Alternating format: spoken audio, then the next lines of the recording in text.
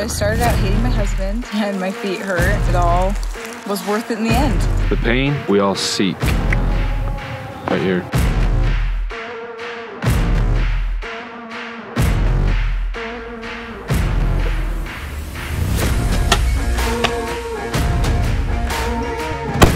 hammered a guy.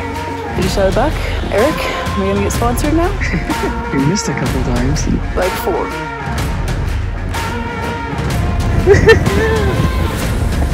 I did it all on one rim rock stalker. Nice job, buddy. Thanks. 1,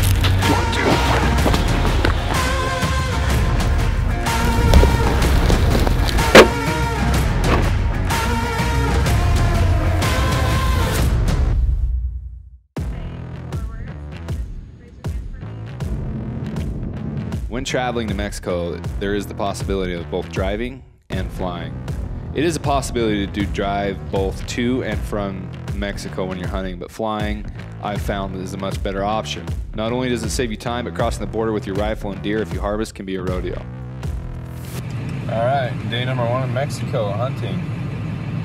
Headed out, we're gonna high rack up to the spot, and then hike, get up to a glassing point where we can see a long ways and see if we can't find a mature animal. Here we go. Go with a reputable outfitter. After a lot of research, I decided to go with Spencer Broad of Old Mexico Hunt Company. After speaking with him on the phone, I had a good feeling about Spencer. And at the end of the day, you need to trust your gut. Go with who you like. Go with who you trust.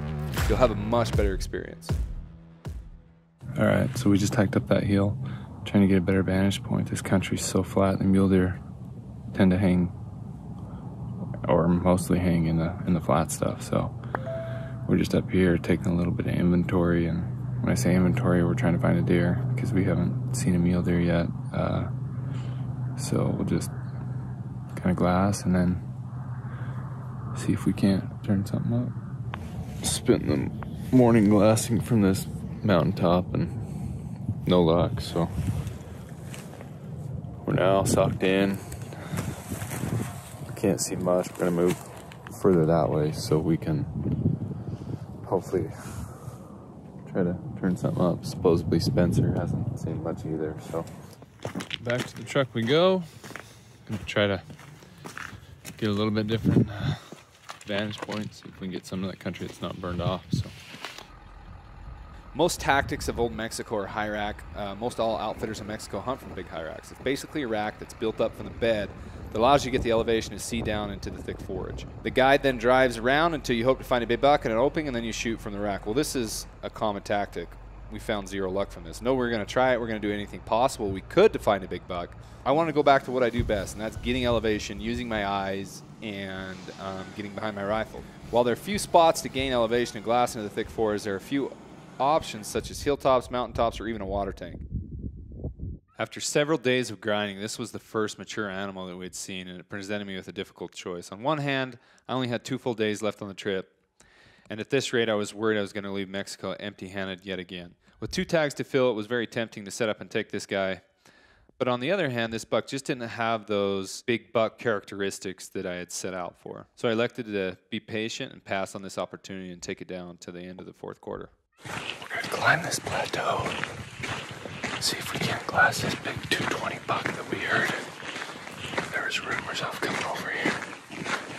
We're in a spot that's a little more habitat though, which means open. You can kind of see better. So we're going to climb this hill, do some glassing.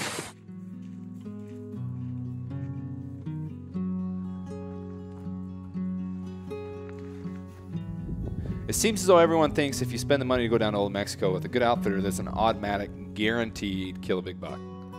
That's simply not the case. This is my 3rd trip to Mexico, and it came down to the last day and a half.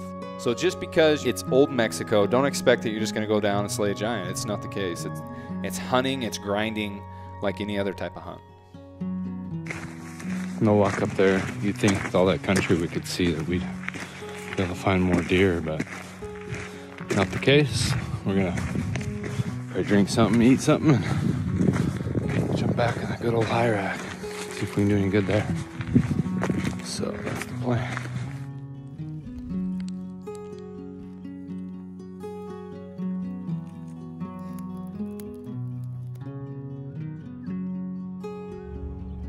After passing up the buck earlier, I started to get a little worried. Day 4 was coming to a close, and we had 0 luck the rest of the day. So what do you think's going on there, Master Guide? We're getting our ass handed to us right now. Gosh. Mexico hates me, man. Tomorrow, though. Tomorrow's going to be the day. Tomorrow's a dia diferente. Let's see. Turn over a new leaf tomorrow. Start the new year off with a big buck.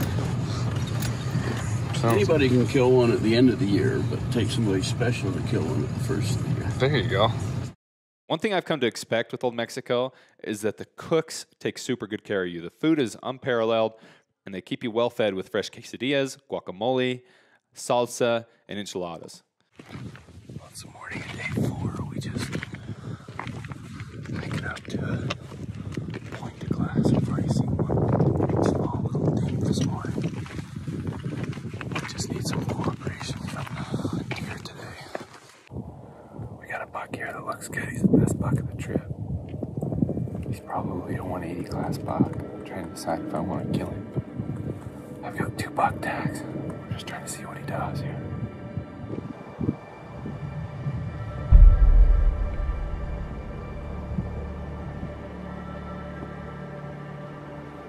Ready? Huh? Ready?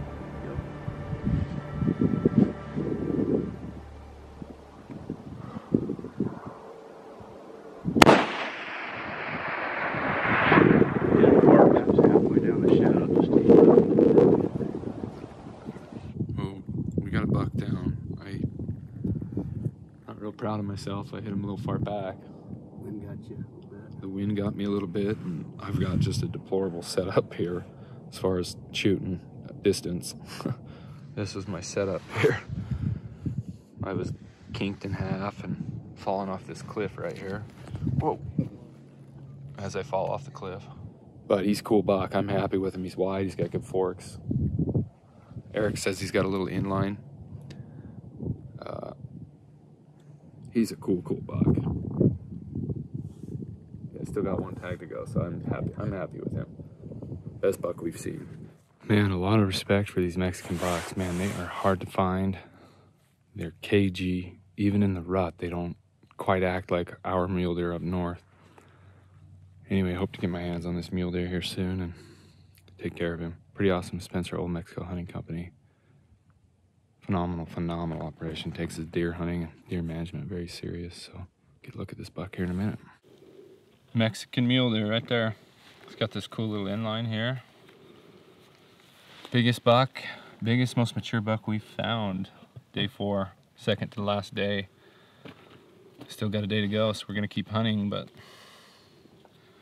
it's a cool first buck here in Sonora. So couldn't be more stoked with him. He's got regressing nose here. I don't know if you can see that with the camera, but definitely smells of rut. Hit him a little bit far back, but got the job done. So After shooting a buck, expect the outfitter to give meat to the guides and cooks. It's a way of payment for the locals for helping out. In Old Mexico, you can purchase multiple tags, be it 2, 3, 5 coos deer, 10 mule deer. It's basically what your budget allows. So being able to shoot multiple animals is kind of up to your time and your means, really. This is a little miniature rat. Oh, the baby javelina. Huh? How'd you catch that? Yeah. With our hands. Because we were looking on. You just saw it running? I actually sent the cowboy after him, and he caught him. They're actually a pretty sweet little thing, huh? Yeah. Well, he was pissed when we caught him. He tried to bite us. Oh, he did? Oh, he did not like us all, but now he's used to us. You know, it was an hour. Oh my! Or nothing. What are you gonna You do? want to try to shoot? We'll just Renee's. I gave him to Renee, Carlos's boy, Oh, and he's gonna feed him and stuff. bottle feed him and stuff, raise him. Oh, They actually make pretty good pets. He's actually pretty dang cute, dude. Oh yeah. Took me like Still got his umbilical cord. Does he? 45 minutes.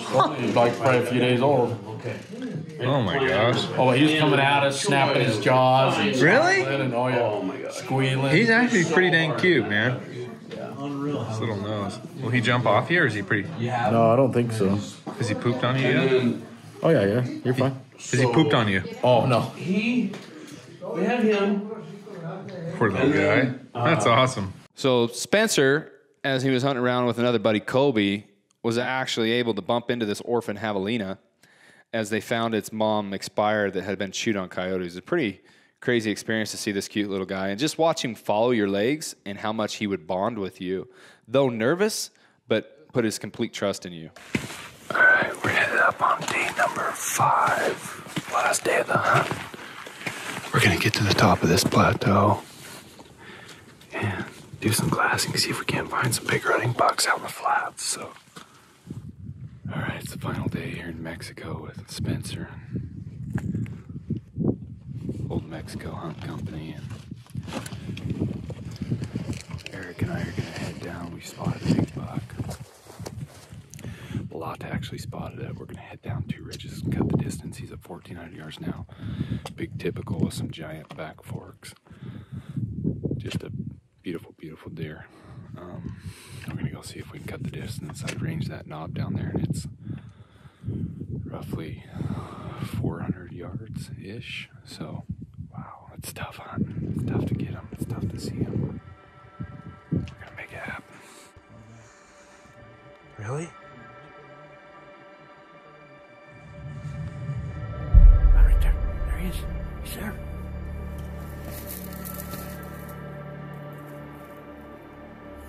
Right there.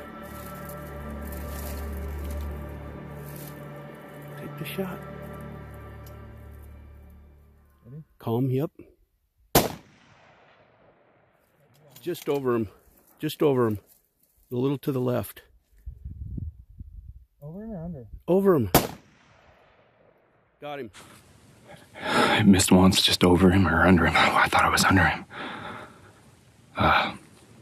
Erik said I hit him on the second shot. I couldn't hear it. I didn't hear it smack him. It's about 900 yards. We're just waiting this buck out. Erwin's got eyes on him about 800 yards away above us. We got a glimpse of his rack and he turned and he bedded again. He's only gone 60 yards from where I shot him.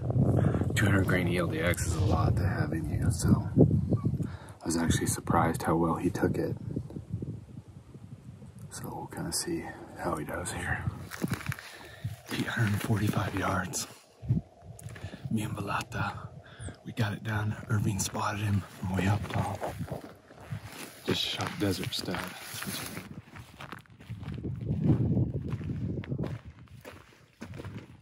Wow. Grande, muy grande. He's freaking wide.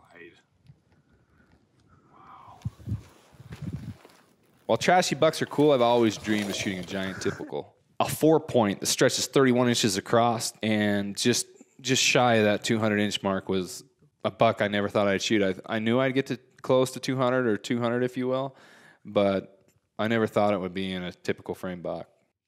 Man, when I hit him at 845 yards, I believe it was, I was just like, oh my gosh, it was a good shot. I've been carving a little bed out on the side of the hill for a half hour, breaking branches and trimming trees, if you will. Just trying to make sure my bullet had a clear path, and I missed one time just over his back. I think it clipped his hair, but he was so ready that he didn't care. What do you think, man? I think we got it done today, buddy. Last day, 2 bucks, 30-incher, 32. Dude, we had like a window like this to thread that bullet. And we were watching the exact same spot that we were willing him to come out. Oh, yeah. It happened. It happened. There's your proof right there. That's awesome. Awesome day, man. Good shooting. 2 days in a row. Yeah. It's amazing how hard these Mexican guides work, from helping you locate animals to ensuring your success. As you can see here, they've got this big buck hogtied to a stick and are carrying him out whole for 2.5 miles.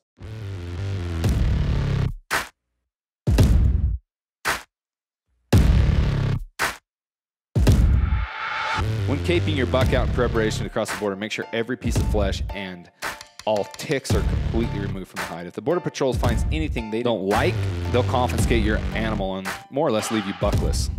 Just another reason to have a great outfitter to help you get through this process and make sure all flesh and meat is removed from your skull cap or skull and your cape is 100% pristine.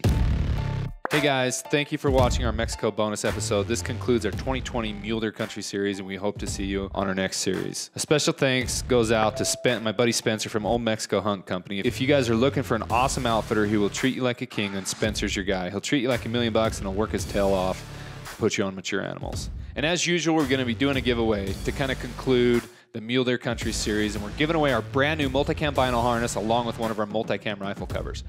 And as you all know, all you have to do is like, subscribe, and comment on this video, and we'll pick a winner on June 26th. Best of luck. We appreciate all you guys' support. We appreciate your support buying our gear, watching our videos, sharing it on Facebook and Instagram. We love you guys.